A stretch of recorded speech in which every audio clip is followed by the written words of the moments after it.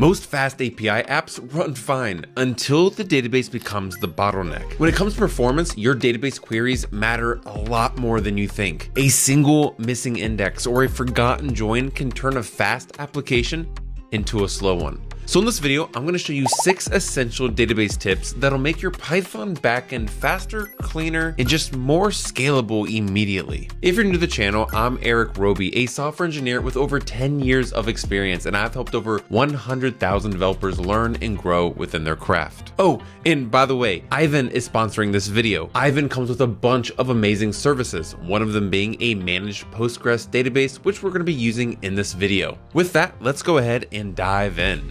All right, so the final application we are going to be building is a workout application. So you're going to be able to sign in to a workout and routine manager where you can have workouts and routines. Now, I already have some data in here to show you the final project, but what we can see is we're going to have a couple workouts. We have push-ups and sit-ups. We can add more, so we can say pull-ups, and we can say chest to bar. And I'm going to say do 10 times. All right, and if you say add to workout, now it's a selection over here for a routine.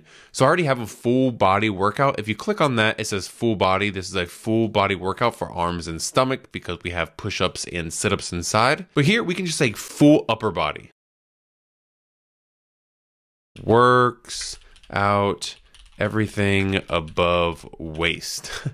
And we can say we're going to select all 3. If you click it, it creates a new routine where it's going to tell us all the workouts inside. So this is really cool stuff, and we are going to optimize this application to make sure it has the highest performance possible. All right, so now let's go ahead and jump into our project's code. If we jump into our code, there's going to be a code that doesn't yet work the way we want it to work. Like if we even go into our database core, we can see that there is no database yet. So we're going to need to optimize our application to use a database. And like I said earlier, we're going to be using Aiven because they have a great managed Postgres database for our need. Which brings us to tip number 1. If you want to have a fast application, you need to have a performant database. So let's go ahead and jump over to Aiven.io. Now, this is your AI-ready open source data platform. It comes with so many different services, but really what we're going to be focused on is the Postgres managed service. Let's go ahead and log in. I already have an account, so it's going to sign me in automatically, but make sure you create your free account. What we're going to do here is just click PostgreSQL inside the services. We want to use the free plan. You can select your region. I'm going to say North America, New York City, and then I'm going to say everything else is going to be completely free. And then we can have our service name, which I'm going to use whatever it sets as default. We can say create service. Now inside here, we can say, yes, this is all good. We want a general connection. And then this is all the information for our Postgres database. Here we can say next. I'm going to just skip anything else here until we can just say finish setup. Now setting up takes just like a couple minutes. It is so fast. And while it's setting up the database, I'm going to go ahead and just connect it to our backend application. So this is where it's going to show us our service URI. I'm just going to copy this entire string. I'm going to go back into our core.py and I'm just going to paste this entire string right here in our SQL Alchemy database URL. Now, the only thing we need to do here is just add a QL right there. So it's going to be PostgreSQL, and then it's going to have all the information to our database. All right, so if we go ahead and check our Aiven environment, we can see that our database is up and running. So now that we have our Aiven database connected to our application, the second thing we want to do is implement indexes to our database. And what indexes does is it increases the speed for lookups, filtering, and joins on your database. If we go ahead and we jump into our routines inside our entities, we can see that there is no indexes added to our entity table. Now we can come in here and just say we want to add a new table argument that is going to have 2 indexes. The first index is going to be IX named, and IX is a very common naming convention for indexes. And we can say IX routines user ID of our user ID, and then index IX of our routine's name of name. When you save this, because we've already ran SQL Alchemy on our Aiven database, this does not get implemented automatically. What you need to do is have some kind of data migration library integrated into your application. Now I already have Olympic set up on our application, and inside our versions, we can see this first version where it says create the index if does not exist of our routines for the user ID and name. And you can do this by saying Olympic upgrade head. And what that's going to do is grab the newest version and it's going to add those indexes to our Aiven database. So now that our application now has indexing, that will increase the read performance for our application and our database. Now, the third thing we want to avoid is the N+1 problem. Now, the N+1 problem is when you search for a parent item on a database and then you query all of the children that you need for that specific parent. Now, I've seen a lot of applications do this automatically. And what we're going to be implementing here is something called joined load. So if we go ahead and we look at our routines inside our repository, we can see right here we have our get routines, which fetches all the routines from our database. We can get our routines from this DB query of our routine, and we're just going to filter on the user ID. And then for each routine that it returns, any variable call to the workouts, which will call another query to return all the workouts. Now, what we can do here is something called a joined load.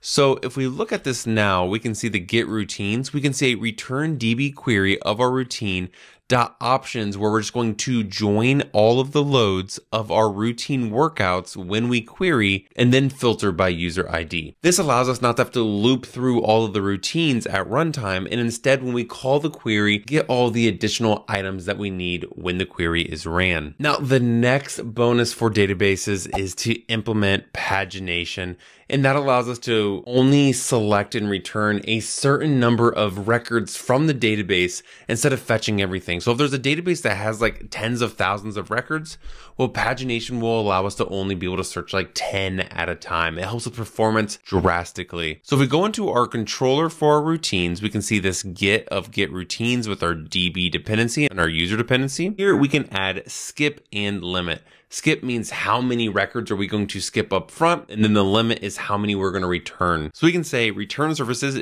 get routine, where we pass in the DB and user, and then we want to add the skip and we want to add the limit. If we now go into the service get routine, here we are going to do the same thing where we're going to add the skip and limit.